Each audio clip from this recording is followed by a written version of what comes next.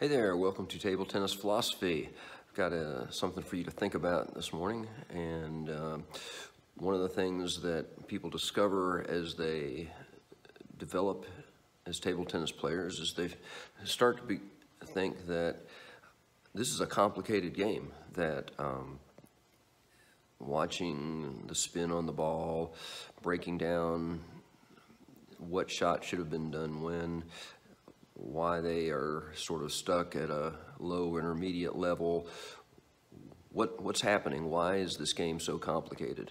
And I'm going to give you a very different point on this that I'll probably get some blowback on this. Some people will totally disagree with me, and I'm going to tell you that table tennis isn't that complicated. Most of the things that happen, teaching a forehand drive, teaching a backhand drive, teaching serves, it's not all that complicated. Usually it's 3 or 4 main points to get it across, and that's it as far as teaching it. I'll give you an example of something that is often thought of as complicated. The, say, reverse pendulum serve is something I'm not very good at. I can do it, but I have not been in the habit of doing it. Perhaps I heard somebody the other day talk about trying to execute a tomahawk serve and just couldn't do it. Why couldn't they do it? They were a decent player, been playing for years, but they hadn't been doing that particular serve for their whole life, so they found it difficult.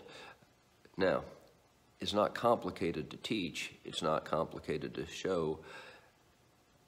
What happens is that a lot of these things, well, let me give you one more example from a different sport.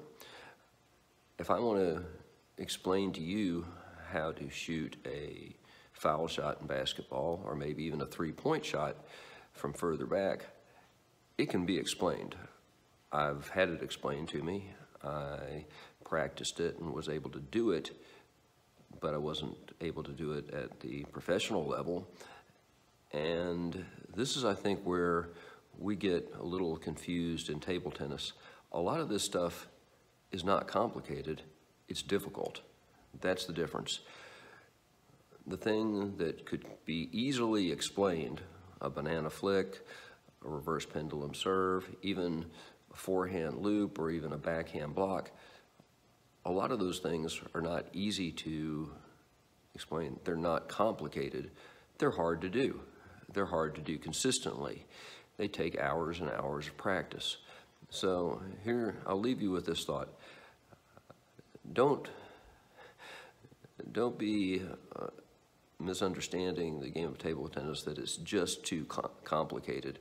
Have some respect for the game and realize that some of it is actually fairly simple and can be explained, and you can break down the physics of it, and some of it's just basic body movements, moving your body in the correct way and repeating that over and over.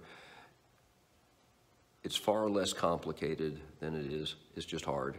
And if you really haven't played tough players, if you're a beginner and you start playing tougher players, you'll realize it may seem complicated, and maybe sometimes it is, but much more so than that, it's a hard thing to do. It's a hard thing to do at a higher level. To play a tough upper level player is not an easy thing to do, and to get to that level takes years of practice, as much and maybe more than a lot of other sports.